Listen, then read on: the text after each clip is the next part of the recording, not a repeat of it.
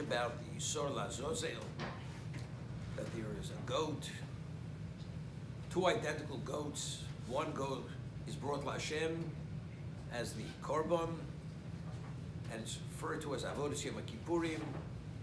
This atones for Klal Yisrael. And there's another goat that's taken out by a designated person into the desert, thrown down a jagged mountain. It's dismembered. And this brings about the ultimate atonement for all the sins of Klal Yisrael.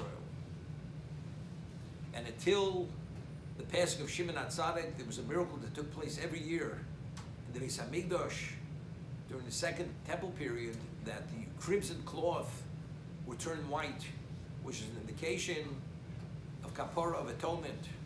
Red is crimson, is sin.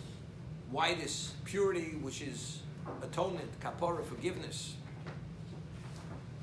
The Ramban goes to explain it's unusual. The Torah says that you're not permitted to bring a korban outside of the Beis HaMikdash. You're not permitted. And yet, it seems to me this is a semi-type of korban, sacrifice, which is not possible.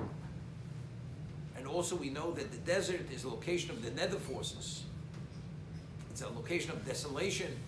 Are you bringing a korban chas v'sholom to these nether forces, to these spirits?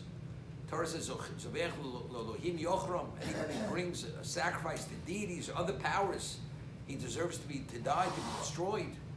So what exactly is this concept of the Sol Azozel, the goat that's brought and thrown down the mountainside? So he goes to explain that Yom Kippur is the day of Rachmim, the greatest day of Rachmim. We're relieved from every level of sin if we do tshuva. But yet, we have a force which is known as the Makatrik, the prosecutor of Klal Yisrael, is the Sultan. And Hashem wants to satisfy the Sultan that by appeasing him, he's not going to prosecute. So it's not a sacrifice. He gives a moshel, he says it's analogous that a person, a king, has a banquet, and he says, some of the crumbs of the banquet, give it to my slaves to satisfy them. Because the Sultan, who's the Makatrik, who's the ultimate prosecutor, he's always waiting. So by giving him those so-called crumbs, giving the sawyer not as a sacrifice, this will silence his prosecution. And what is the location of the Sultan? All the nether forces in the Midbar, a location of total desolation. So we see something very interesting.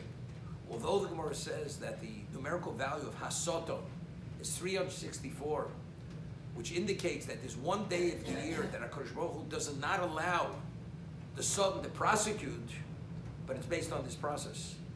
He has to be silenced. How does Hashem silence him? With the Sor Azozel. It's seen in the name of Ramchal that he explains, based on the Zohar says that when we read at the time of Max Bechoros, it says, that among the Jews, the dogs did not even bark. So the Zohar says that the bark of the dog, the kelef, is referring to what? The prosecution of Soton. Soton is always trying to prosecute. And whenever Hashem wants to do anything good for us, he's always there prosecuting her. He starts barking. The bark of the dog is the Soton. It represents the negative force. And it starts barking. And Hashem silences the bark over.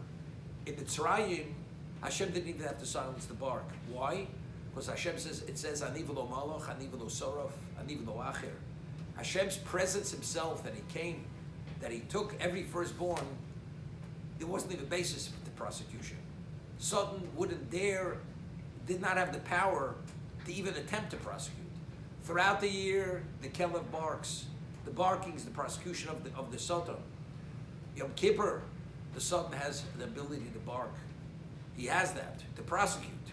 But we do whatever we can based on Hashem's prescription, which silence that barking. And that's HaSoton, which is 364, which indicates that the Rachmim of Yom Kippur is so great that Hashem does not allow that prosecution to be heard.